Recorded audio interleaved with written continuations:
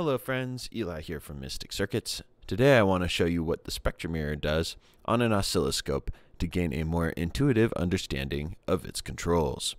Here, I have a simple sine wave patched into the Spectra Mirror. There is no modulation or anything in order to make this patch more confusing. Just a simple sine wave going into the Spectra Mirror, all that jazz. The blue line is the Spectra Mirror output, and the yellow line is the clock signal.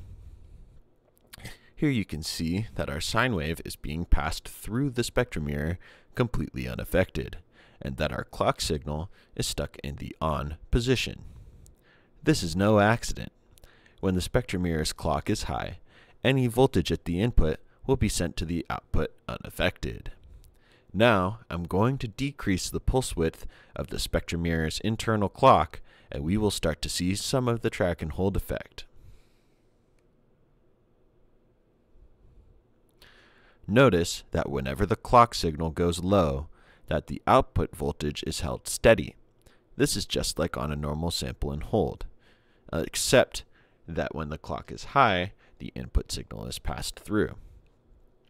If I were to decrease the pulse width so that our incoming clock was just a series of little spikes, our output would look like what you would expect out of a standard sample and hold.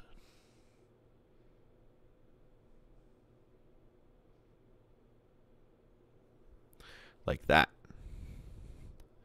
You can see here that we have a sort of staircase version of our input sine wave. Because the pulse width for the clock is so low, only tiny slivers of the input signal are passed through until another voltage is held at the output.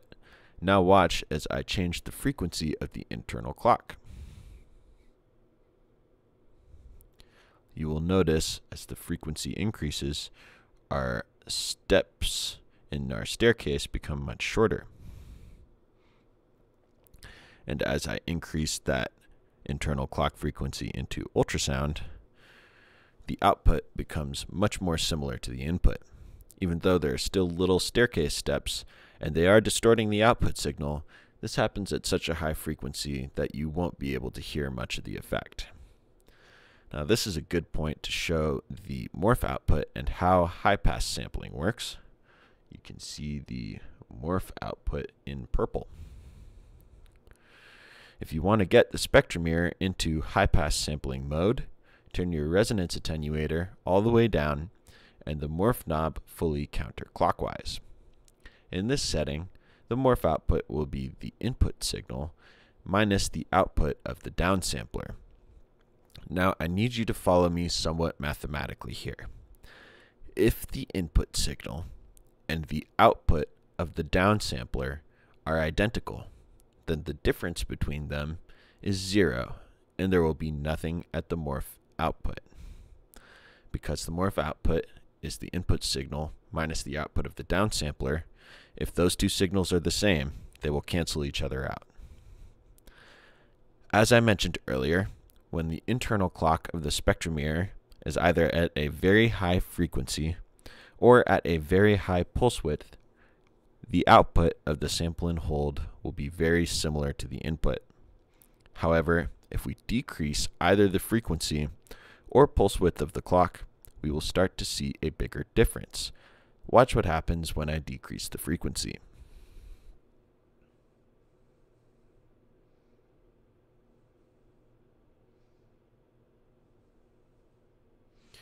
You will notice that the spikes from the morph output get much bigger.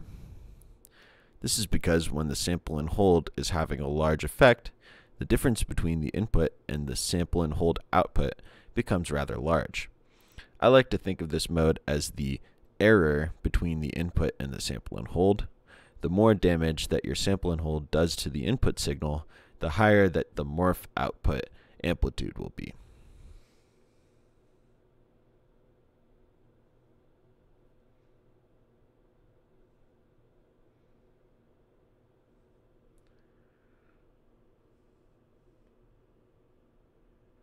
Just messing around to show you some more of the waveforms.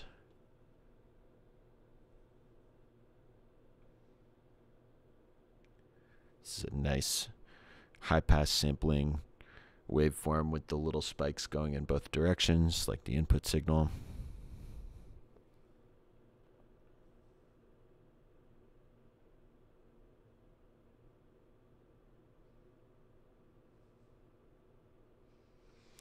Okay. I have one more important thing to show you in this mode, and in order to do so, I will overlap the morph output and the sample and hold output.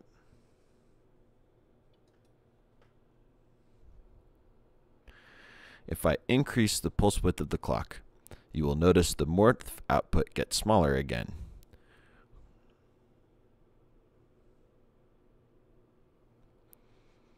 This is because the output of the sample and hold is passing through more and more of the input, making the sample and hold output more and more similar to the input. Therefore, the difference between the input and the sample and hold output gets smaller. If I turn the pulse width all the way up, the sample and hold will pass through the input, while the morph output will pass through nothing. I'll show you this again.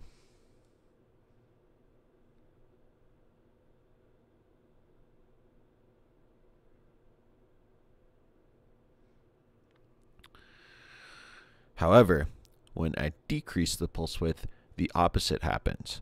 You will see the sample and hold output have longer and longer hold times, while the morph output grows in amplitude. Once the pulse width goes all the way low and we have no more clock signal coming in, you will see that the sample and hold output is just a DC voltage and the morph output is a clean shift signal which is shifted up or down by that voltage. Watch as I decrease the pulse width again.